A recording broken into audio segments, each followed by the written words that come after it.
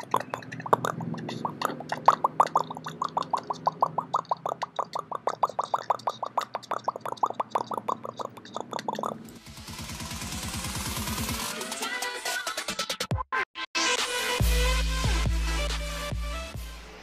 guys, good morning and welcome back sa EPC, Exotic Pets Commonwealth.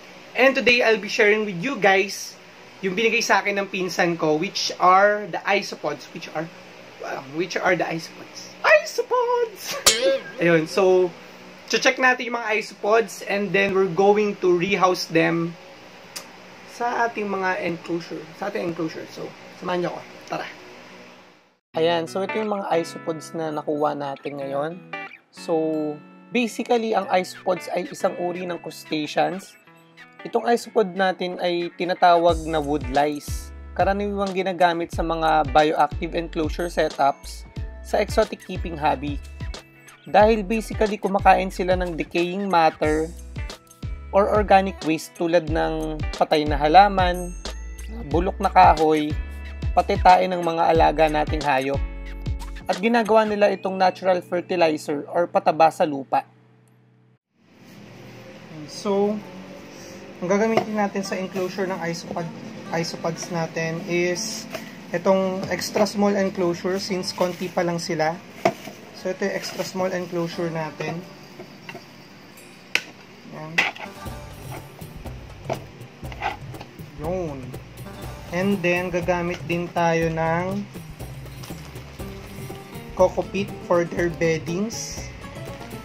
Yan, so ito yung coco pit natin. And hahaluan din natin ng dry moss.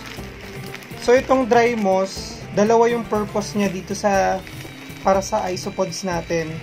One is pag hinalo natin siya dito sa coco pit, magkakaroon siya ng tinatawag na moisture pockets. Maganda siya sa bioactive cleanup cruise natin, which is yung isopods natin, para mag-thrive sila sa setup na gagawin natin.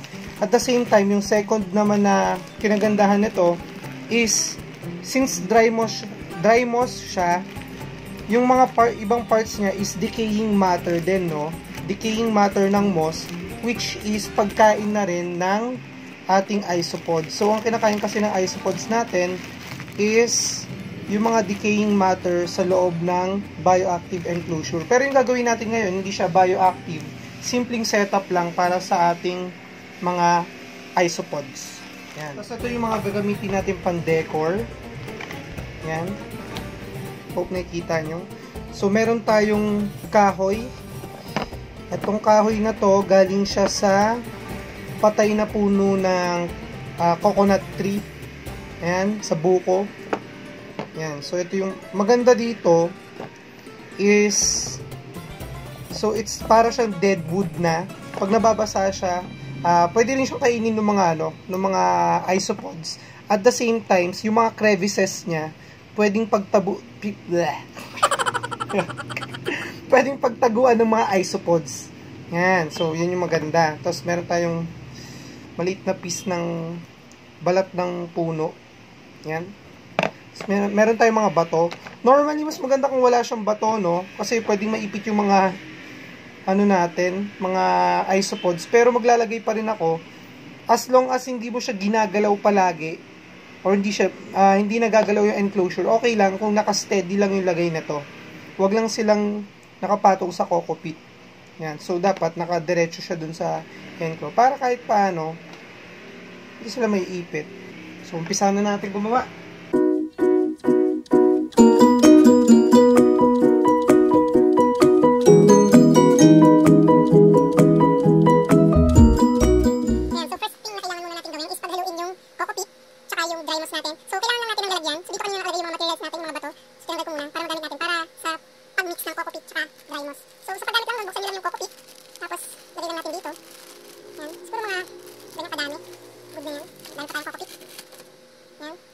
Tapos, lagyan din natin siya ng dry moss. So, maganda sa coco pit natin, actually galing to sa sa coco brick, dinurog ko lang, no? Tapos nirepack ko. Maganda dito, hindi ko na mahirapan magdurog ng coco pit. Kasi sa totoo, medyo hassle yung pagdurog ng coco pit, saka makalat. So, dito, durog na siya. Okay, so ito yung moss. Siguro mga ganito lang kadami, okay na. So, durugin lang natin yung moss. Yan.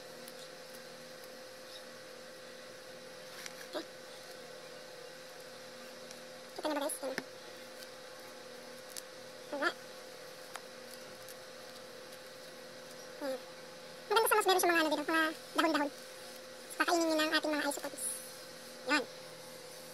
Parang hindi ko masyado madami yung moss ko. Pero okay lang yan. Then, lalagyan natin siya ng water. Yan, pwede mo i-spray pero diretso na natin. Yan. Ganyan. Then, mix natin. Kalat naman nun. Pwede nyo mix na gamit yung kung meron kayo mixing palette. Or spatula. Yan. Mix lang natin siya dyan. So, maganda dito, no? Pag nilagyan natin ito ng isopods, yung mga decaying matter na nakain nila, tapos yung mga magiging poop nila, nagiging ano siya, kumbaga nutrients para dito sa coco peat. Which is, pwede natin gamitin to para pagtaniman din ng halaman, ano? Ganun kaganda yung ano, yung pag-alaga ng mga isopods. Yan, nakakonvert siya bilang biodegradable. Ano ba term nila doon? Basta yun yun. Yan, halo na, diba? Hindi na masyado halata yung dry moss. Yan. So, yun yung magiging, yan, kita nyo ba guys? Magiging beddings natin para sa ating mga dami kong kalat sa kamay. Yay! Dumi. Anyway. So, yan, next. Okay. Tinaglalagyan natin.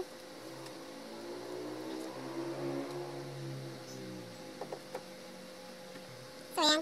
So, ano ko lang, pakita ko lang muna yung isopods ulit. Nilagyan ko lang sila ng konting coco peat, no? Kasi medyo, parang feeling ko na-dry sila. Tagal nila walang coco peat. Yan, so nilagyan ko lang ng konting coco peat para may mataguan sila, hindi sila stress. Yan, anyway, nandiyan lang sila. Yan, so, sila natin to.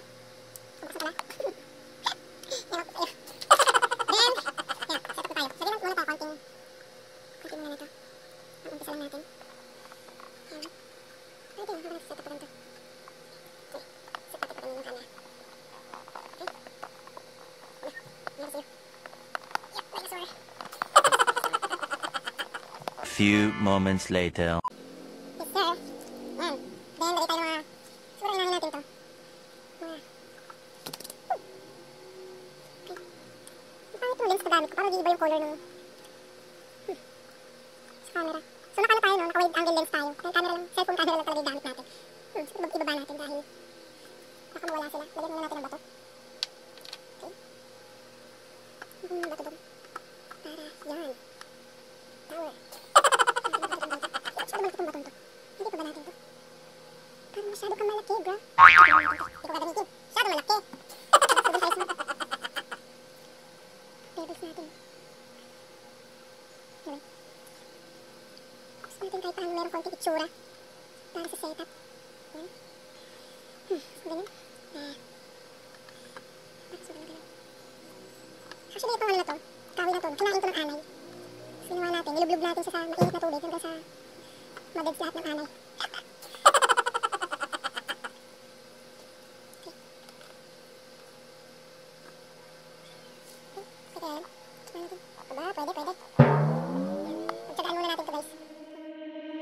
Stay one more night. Don't you know that my love is true? Let's make things right. I understand what you're going through. Stay one more night, and I know that it's not too late. Let's make things right. You just have to believe in faith.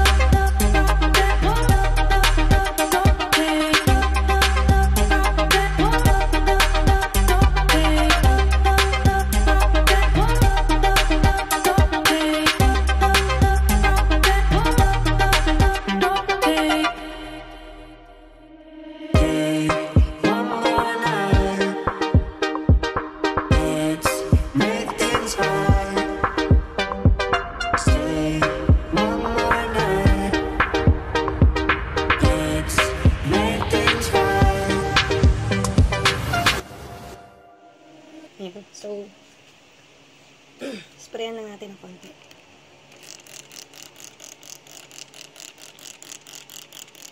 Ayun lang, I forgot. Nilagyan ko pala ng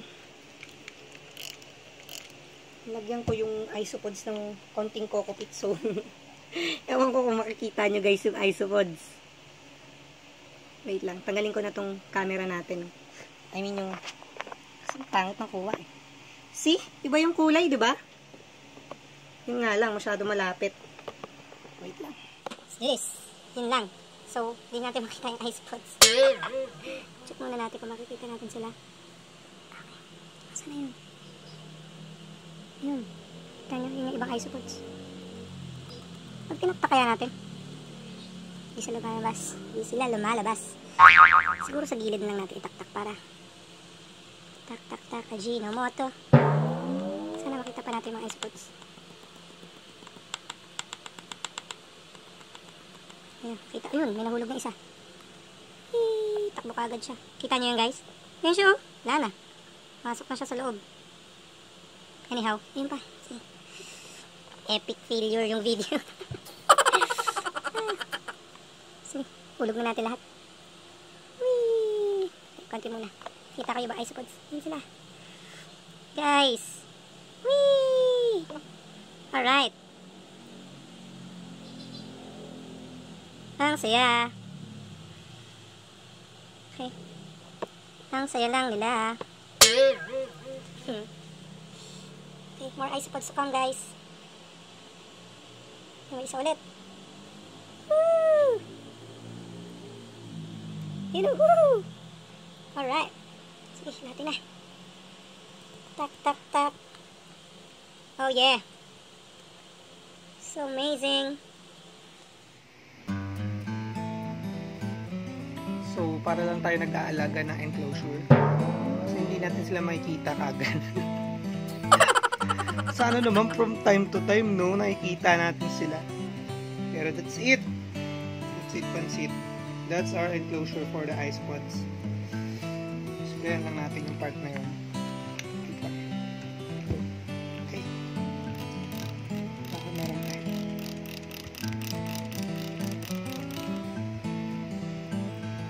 Alright. Tida! Ano natin? Tignan ko na natin siya buksan. Tida!